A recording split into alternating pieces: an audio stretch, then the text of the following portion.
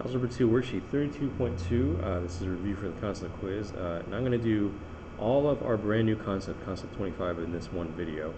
Starting with number 1. Number 1 is asking us for the fourth term in the expansion of x plus 3y to the 14th power. And we're going with the fourth term. The first thing we really want to think about is the exponents. We know we're going to have two terms to some power. This x will go first. This 3y will go second. Easiest thing is trying to get these exponents. If it's the fourth term, we're going to start with 14. The 14 is the highest exponent. 14, 13, 12, 11. If we count as first term, second term, third term, fourth term should have that 11, that power of 11 on the first term here, which means that this has to be 3. Remember that these have to add up to be that total of 14. So now we've got these terms set up with their proper exponents. Now over here with the coefficient, we're using that factorial pattern. On the top, we're using the highest exponent, which is the 14, the original 14 of the problem, 14 factorial. And then we're placing both of these underneath as factorials, 11 factorial, 3 factorial.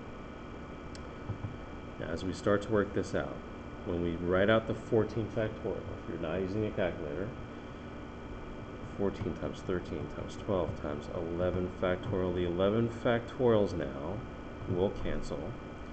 This leaves me with 3 factorial, which is 3 times 2.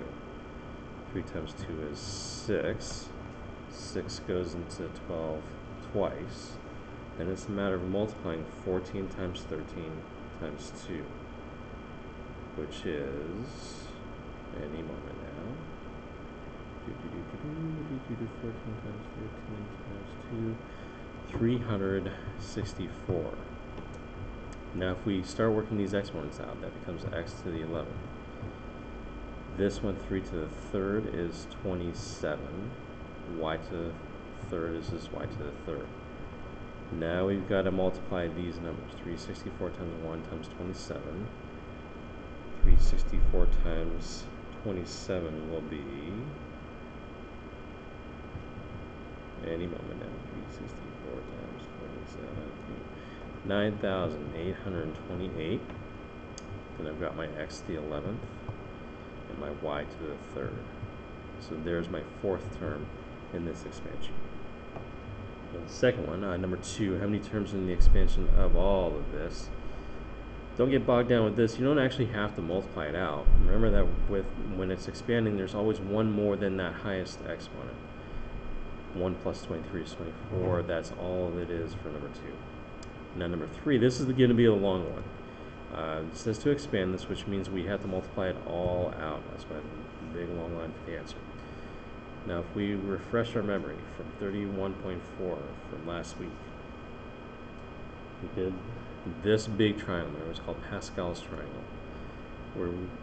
We're looking for something to the 5th power. There's the 5th. That gave us this pattern of coefficients. 1, 5, 10, 10, 5, 1. That's what we're starting with. And notice again, like on number 2, there was one more than this for the number of terms. Well, if it's the 5th power, that means we're going to have 6 terms.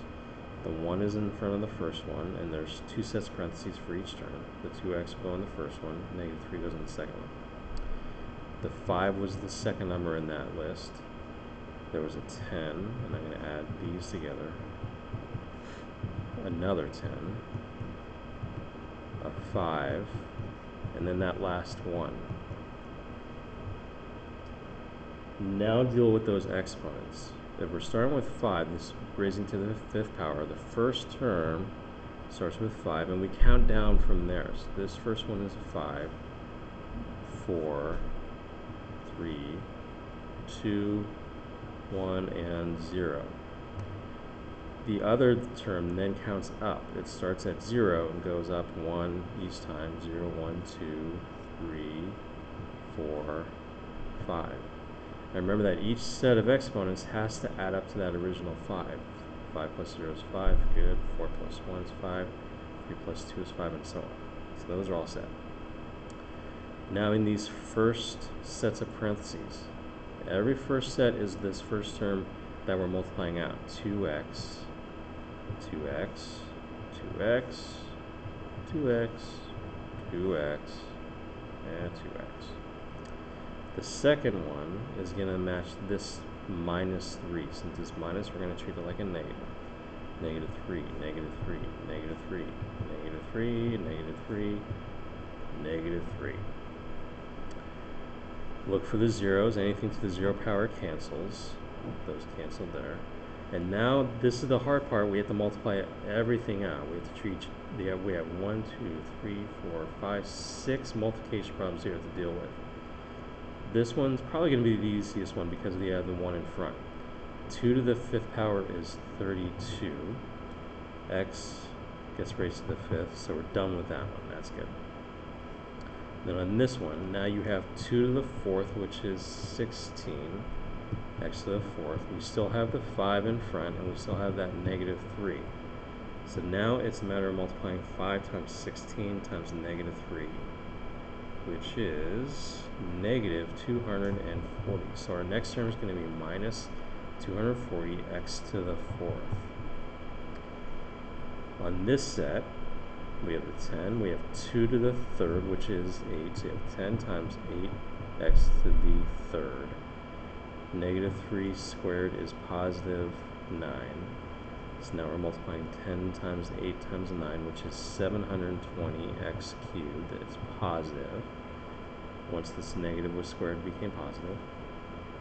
So we're almost done. We're halfway there. See, this was for that one. Now we've got this one. 10 times 2x to the 2nd raised to the 2nd. So I'm going to put the 10 up here. 2x raised to the 2nd is 4x squared. Negative 3 to the 3rd power is minus or negative 27. So now it's 10 times 4 times negative 27, which is negative 1080 x squared. Only 2 left. Now we've got 5 times 2x to the 1st times negative 3 to the 4th. Well, I know if I multiply these two, this is just to the 1st, so I can multiply this, that becomes 10x. So now it's just getting negative 3 to the 4th power. So that's 3 times 3 times 3 times 3, which is positive 81. Multiplied by 10 is 810x. And then the very last one is negative 3 to the 5th power, which will be negative, because anytime I have the odd exponent, that negative stays with it. 243. And there, number 3 is finally done.